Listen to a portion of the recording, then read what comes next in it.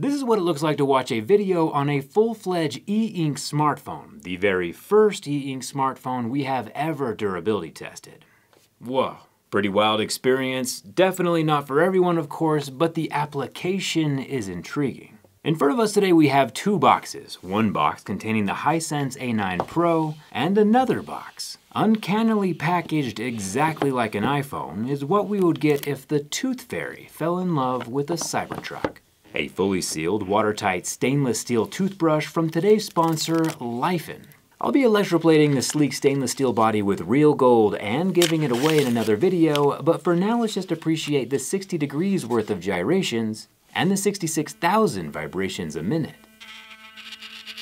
It comes in white ABS, aluminum, and of course stainless steel, with a magnetically charging base. I know Elon's about to buy 100 of these, and the replacement brush heads are actually priced surprisingly reasonable. You can grab one from Lifen yourself with the link down in the description, and be on the lookout for the gold-plated giveaway coming next week.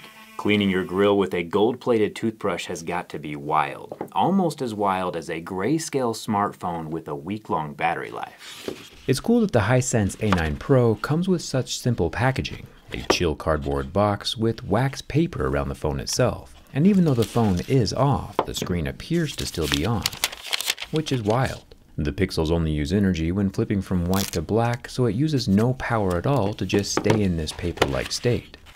We also get a flexible rubber case with a really long charging cable, and something we haven't seen in a long time, a free glass screen protector. The further we get into this phone, the more I like it. Turning the A9 on, the screen dips from black and refreshes, while the Android operating system boots into the startup menus we're all so familiar with. Still completely grayscale, of course, graphically minimalistic, but still has a front-facing and rear-facing camera. The crazy thing is, though, that while the camera is showing a black and white image on the phone screen, the pictures and videos the phone takes are actually color in real life. So if a picture taken on an A9 is sent through text or email, it will arrive on the other end in full color. This is what a video clip looks like. Just saying hi to the camera. This is a crazy phone. Very interesting considering how the footage is previewed on the phone itself. Another little tidbit is since the refresh rate of this display is 0 and only flipping pixels that need to be flipped, sometimes the pixels don't entirely flip back to white or black, and there's some ghosting left on the screen.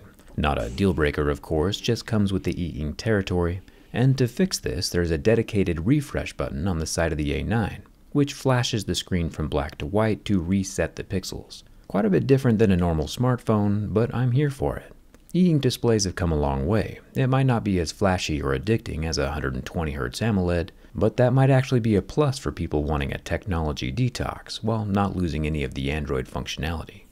There's a plastic matte screen protector on the surface, which I'll remove before starting the scratch test. Hisense is using an e-ink Carta 1200 display, which is the same type of technology that's on a Kindle Paperwhite. And lucky for us, it's covered with glass instead of plastic, just like a regular smartphone.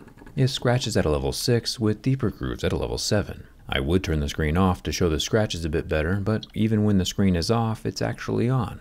So a white background is what we get.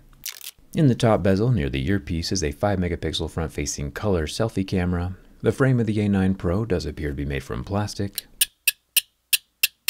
along with a built-in fingerprint scanner power button. There's a red accented volume rocker, which is metal, and up top we have a headphone jack. Still surrounded, of course, with the plastic frame rails, which then continue down the left side. The dedicated screen refresh button is metal, and we have a dual SIM card tray. Even though the SIM card tray does have a gray rubber ring around the opening, there is no official water or dust protection rating. So if you own this phone, I would still avoid liquids as much as possible. The bottom of the phone is still made from plastic, but does have a USB-C port and a lower loudspeaker opening. Making our way to the back panel, we find it also scratches and is made from a black textured plastic, with the Hisense A9 branding just painted right on top. Now, my whole job is social media, right? So I think it makes me overly qualified to say that more than 20 or 30 minutes a day of social media can wreck your entire brain, which means I'm all for an e-reader smartphone crossover. Hopefully this minimalism can minimize the death grip that doom scrolling has on dopamine. Speaking of books though, my favorite read at the moment is Llama Llama Red Pajama. I finish it at least twice a day. This drawing is supposed to be baby llama, but it's turned more into a nightmare llama, which I will not be showing my 2-year-old. The rear camera is 13 megapixels, and it also shoots in color even though the screen makes it appear otherwise. The camera is protected with glass. If I were to take this lighter to a regular book, it would obviously start on fire. But if that book is instead displayed in e-ink on a Hisense A9 Pro, it can actually survive the flame test pretty much indefinitely. Even after about 25 seconds under the heat from my lighter, the pixels do look a little less refreshed than usual, but a few taps of the side screen refresh button brings everything right back to the way it was before. Even though the fingerprint scanner is scratched, it is still able to set my fingerprint just fine. And adding even more scratches to the surface doesn't seem to diminish its fingerprint sensing abilities. Thumbs up for that. With the phone being plastic, I am slightly nervous about its structural integrity, but when bent from the front, we see some ginormous flexing, and even some audible cracking, but no visible damage to the screen or body, yet. Bending from the backside, it also has quite a bit of flex, but again, no catastrophic damage. It's only after the third bend, with more force than would ever be reasonably applied to a smartphone, that the screen starts to crack. Losing all functionality, with pixels perpetually and permanently parked at their prior points of photonic perception. Now, as a curious human being, I would enjoy delving a bit deeper to see how this e-ink technology works from the inside, but getting inside proved to be rather difficult. I assumed that the back panel would just pop off at the point where the plastic frame meets the glass, but it turns out the entry point is actually under the glued down portion of the back plastic panel where Llama Llama Red Pajama is waiting for his llama mama. Sorry about the flashlight, there's really nothing I can do about turning it off now. There are 16 Phillips head screws holding down the phone frame to the phone body, and with those gone I can unsnap the fingerprint scanner.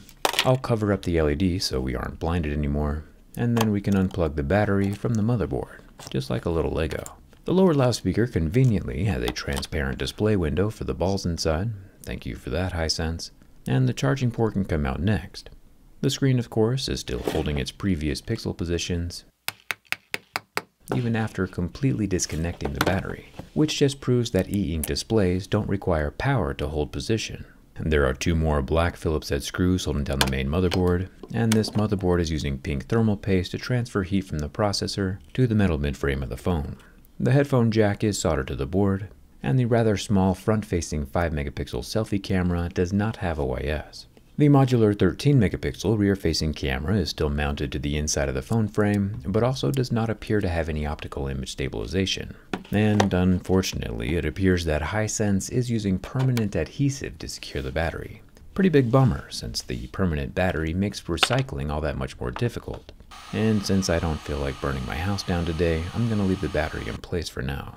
The most interesting thing about an e-ink phone is obviously going to be the e-ink display. Where a normal screen would definitely be off by now, the Hisense A9 is still turned on and readable. Even when the glass shards are brutally ripped from atop the pixels, the e-ink capsules are still unfazed. It's only when I stir the black and white pigments together that the screen finally concedes and is fully vanquished. Personally, I'm a fan of these futuristically minimal phones, and I hope we see a lot more of them. Would you rock an e-ink smartphone when Apple invents it? Let me know down in the comments. And thanks a ton for watching. I'll see you around.